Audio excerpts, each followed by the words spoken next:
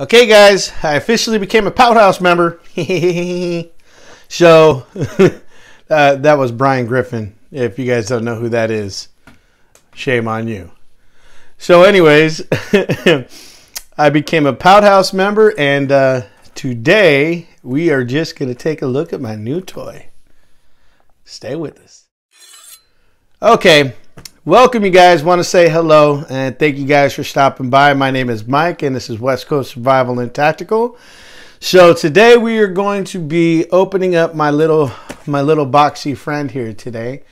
And yeah, it's pretty self-explanatory. I think you kind of can tell where I got this this handy dandy thing from. And yeah, I wanted to tell you right now that I became a member of the Pout House. Pretty easy to do, paid my little dues, and now hopefully I can become a full-fledged blood member with these guys, and we're gonna do all kinds of fun stuff, right? No, just joking.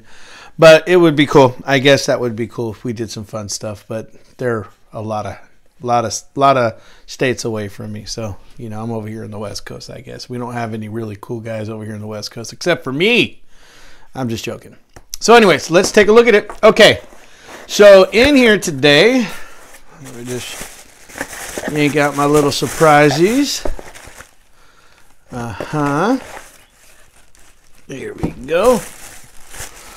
Let's open this bad boy up. And there it is. Oh, look at that. And there it is. What do you guys think about that? I'll move the sheath over. That little JRE. But there we go. Want to make sure you guys see it. And we have this one in the black canvas micarta, and with the red liners. And I decided to get the Convex grind here in the CPM 3V. Okay? Okay, my friends. Let's go, guys. So we're going to talk a little bit about this blade. Here, I'll bring out its little partner in crime. Right? So let's get some specs out on this thing before I start rambling on, because you know me, I'm just going to ramble on with this video. Now, I'm going to make this kind of fast too, but this one's kind of exciting. So this right here, this is the old flagship from LT Wright. And I wanted to get this one, obviously, because I got the Bushcrafter, the 8C Bushcrafters, and I fell in love with those. I'll show you those a little bit later. And this one is in the, this is their Genesis. Now, you know, I went through a couple of their stills that they went through. I think they have it in A2 and the AABL, which I really like the AABL. Don't get me wrong. Because I found out through Bark River that you actually can get a little bit of surface rust on CPM 3V. But I went in with the Convex on this one, the flat Convex, and there were specific reasons why I did it. But I really wanted to get a hold of this broomstick handle, right? So this is one of their main blades that they have. This is their flagship blade. They put a lot of blades after this because of this one. So the overall length on this one is 9.02 inches. You got a blade, that's the overall right there. Now your blade length is 4.26 inches. This is a spear point, right? A little bit of a Kef art kind of design if you kind of take a look at it, right? There's a broomstick handles. Okay, wanted you to take a look at the blade thickness. I'll see if we can see that right there. So your blade thickness that you're coming in on is going to be somewhere closer to 0.112 inches or 2.82 millimeters. And obviously, it's going to get thinner as it goes down. That's part of that Convex. And so you can see the Convex start spreading right there. Okay. Then you got your bolts sitting back here, lanyard at the back. So right off the gate, let's do that squeeze test there. Right off that gate, I'm going to go get that JRE sheath out of the way. Let me see here. The handle thickness on this is 0.97 inches, and it feels good. The weight on this thing is 8.18 ounces. That's pretty good. So look here. What do I think about this? There's your thumb scallops right there. Let me see how those feel. Okay, it feels good. Okay, I see why. I see how this is. This is just, yeah, this is just great feeling blade. Good in the hands. Really good in the hands. So, you know, I wanted to get the flat grind. I'm starting to see something here. Well, let me see something. Oh yeah, there you go. That 90-degree spine. That thing's ripping. Okay, so I wanted to get this blade because I was competing it with this one right here, obviously. So you guys, first off, I'm going to bring this up here, but I wanted to talk a little bit about this one because I wet formed this thing, and I'm in the middle of wet forming it, but I got this thing inside. Here's my sheath, the Fire Steel. Finally decided to change the band on this thing, so we went into more of a tension band instead of the old jimpy rubber band. Fits in there perfectly, but I just wanted you guys to see. And easy to wet form this sheath, so I'm going to do the same thing to the one that this one came in, but wanted to bring this one in here because of the handle thickness. Now this is the 3/32. Now this is the slicer of the sliciest of the slices, right? And let me see if I could get these in here together so you guys can see that. Okay, can you see the difference? A humongous difference, right?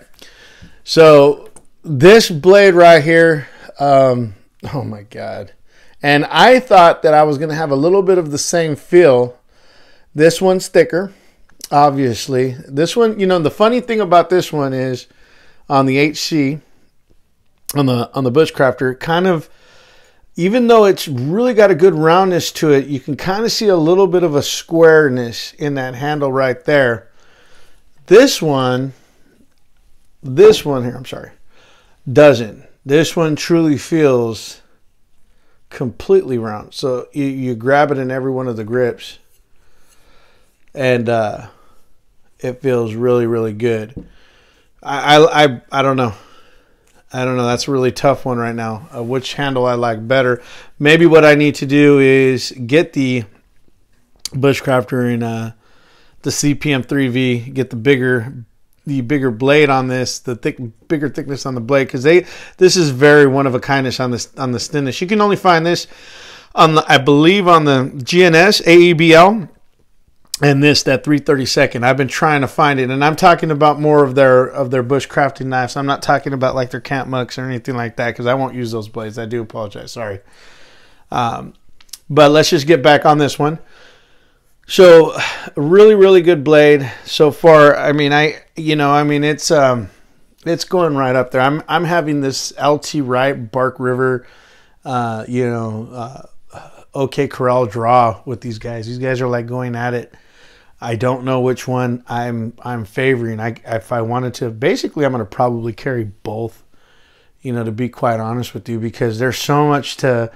I think you lean a little bit more towards bushcraftiness when you deal with LT Wright, and a little bit more tactical when you deal with Bark River. In my opinion, I see more like my Cub is more of a fighting style knife in essence, but can handle everything else.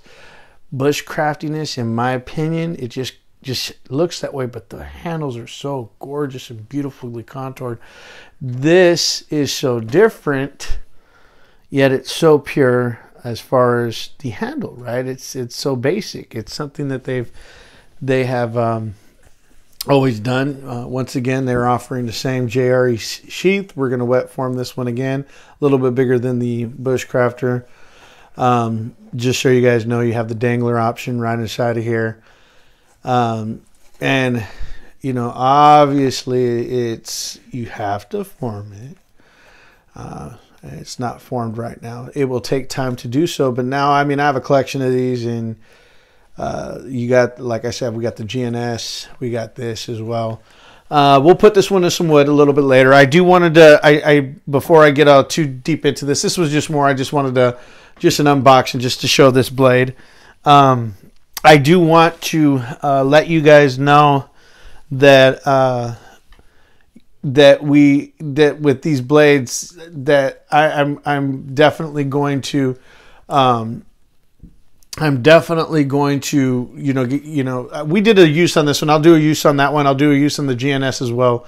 I'm going to get a competitive against each of them to find out which one I think is the best as far as, I mean, that's kind of hard because it's going to be preference for everyone. It's going to be my preference of what I feel is going to be the best for what I want to use these blades for.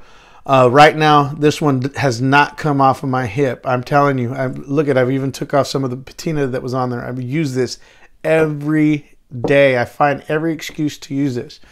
This one just feels so good inside of the hand. It's a big knife. It looks like it's very sturdy. It just looks like it's going to be able to handle everything that needs to be done as far as my blades are concerned. So I'm through rambling. I just wanted to open this up, let you guys know. I do have this week we are going to be doing 2 flashlight reviews. I also am going to put the Cub to use out there, and we're going to take a look at that. So just wanted to thank you guys for stopping by and enjoying my little ramblings again once again on these blades. LT Wright is absolutely outstanding. Very happy that I become a member of the Pout House. If you guys don't know what the Pout House is, it's just basically it's a membership where you can buy, sell, trade with other guys and other ladies that love LT Wright knives. It's an initial cost to get into it, but you're also going to be offered stuff that isn't normally offered to the general public. You're going to be given opportunities to see what's coming newer. There's a lot of little things that you can do and get by becoming a Pout House member. And it's pretty simple to do. All you got to do is go to ltwrightKnives.com and you can kind of see where to go in there. If not, just Pout House, P-O-U-T space H-O-U-S-E on Google and it'll get you there. LT Wright, they've actually even when we did a review on this one, they reached out to us, and I appreciate their comments. So wanted to tell you guys thank you for stopping by. I'm very appreciative of your of us growing of the channel. If you guys can, please do me a favor. Make sure you hit the like and subscribe, share button at the bottom of the page. Bottom of the video, excuse me. I do appreciate you guys stopping by. And from everyone over here at West Coast Survival and Tactical, my name is Mike, and just make sure that you guys stay ready so you don't have to get ready. Take it easy, have a good one, and see you when I see you.